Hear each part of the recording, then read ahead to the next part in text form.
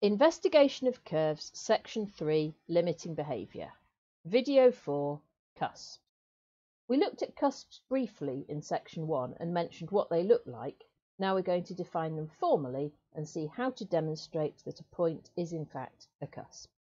So a curve has a cusp at a point where two branches meet if the curve is defined at that point and if the gradient of the tangent tends to the same limit as the point is approached from either side.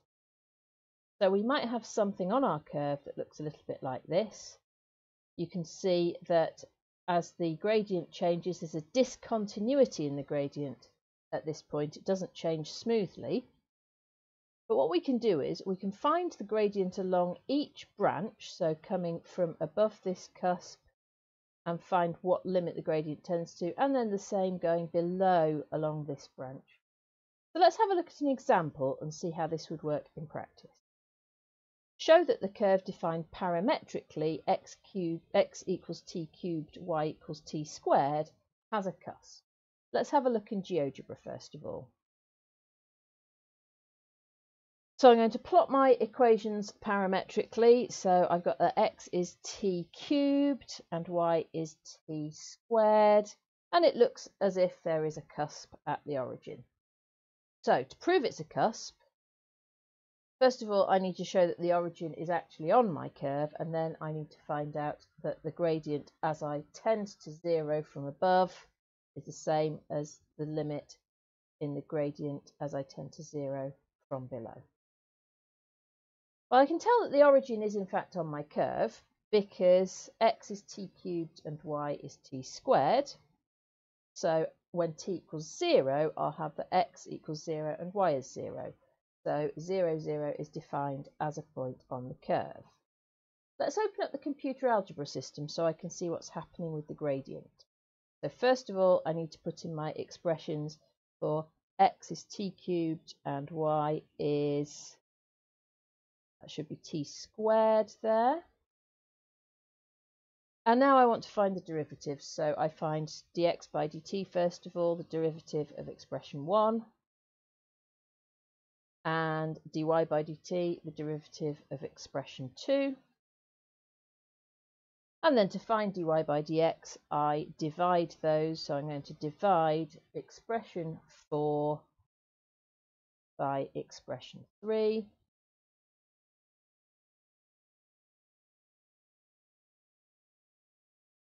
And that gives me dy by dx is 2 over 3t. So this gives me some insight into why strange things are happening when t equals 0.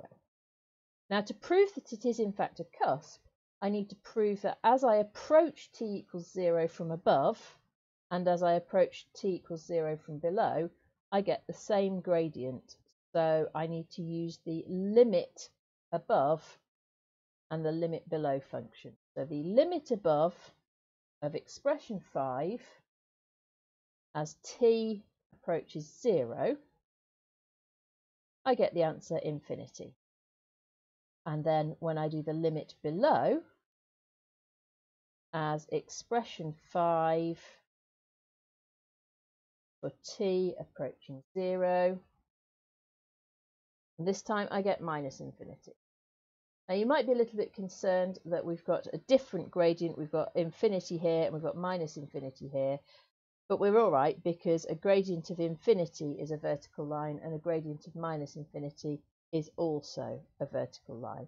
So this is showing me that as I approach this cusp from either side, the gradient is vertical. Let's have a look at how we'll write this up. So what did we do in the computer algebra system? First of all, we worked out that dx by dt was equal 3t squared and dy by dt was equal 2t. And then we divided one by the other to get dy by dx equals 2 over 3t. Next, we checked that 0, 0 was in fact a point on the curve. So at t equals 0, we had that x equals 0, y equals 0. So 0, 0 is a point on the curve. And then we thought about the gradient at 0, 0. So this was undefined, so we looked at the limit. So first of all, we did the limit as t tends to 0 from above of 2 over 3t. And we put that into our computer algebra system and got the answer infinity. And then we put in the limit as t tends to 0 from below of 2 over 3t.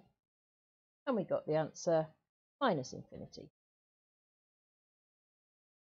Hence, the gradient tends to the same limit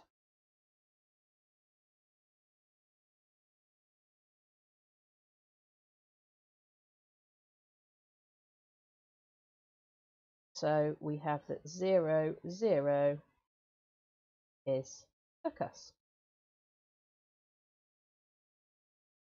In this video, you've learned how to show that a point on a curve is a cusp.